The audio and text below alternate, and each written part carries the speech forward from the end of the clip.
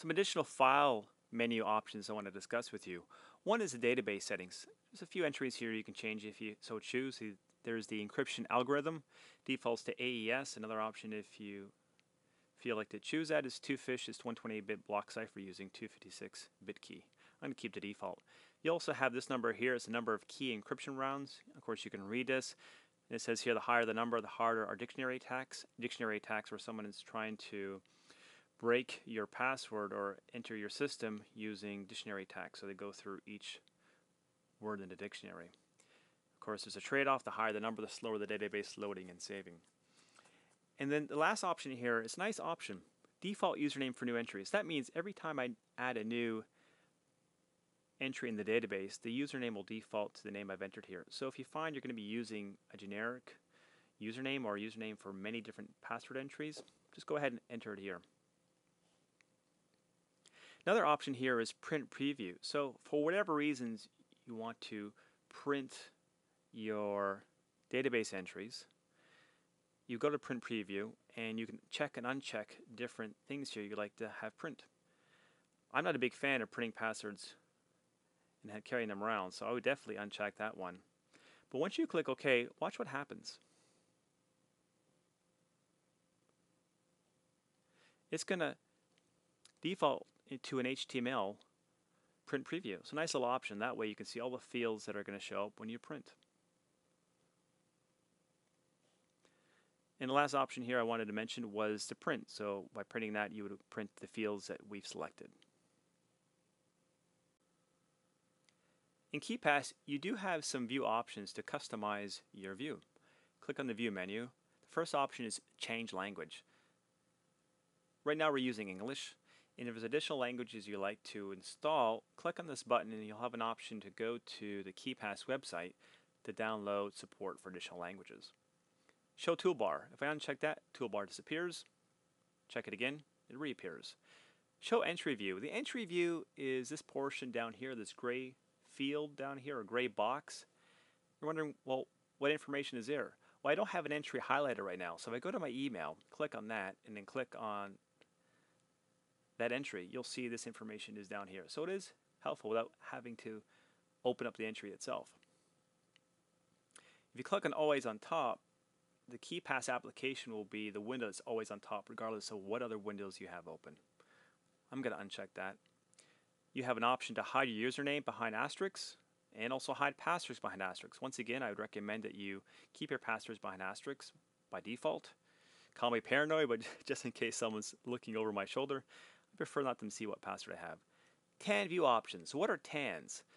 TANs are one-time passwords often used by banks, or sometimes used by banks, I should say. It stands for Transaction Authentication Number.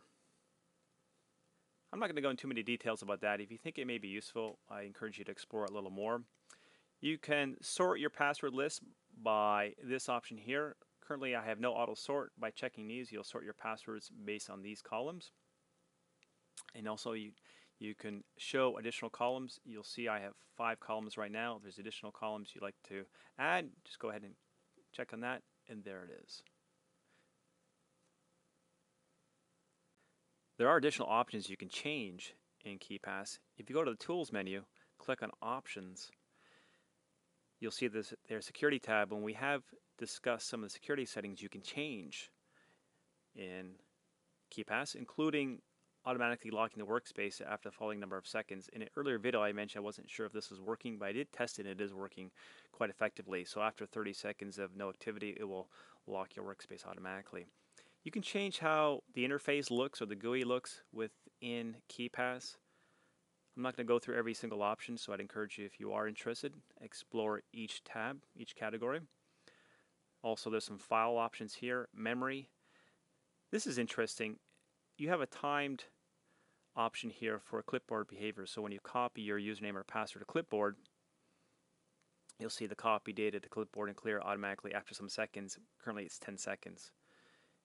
You also have an enhanced option, allow pasting only once and protect against clipboard spies. So if you are going to copy your password and username to clipboard, I encourage you to look at these options here.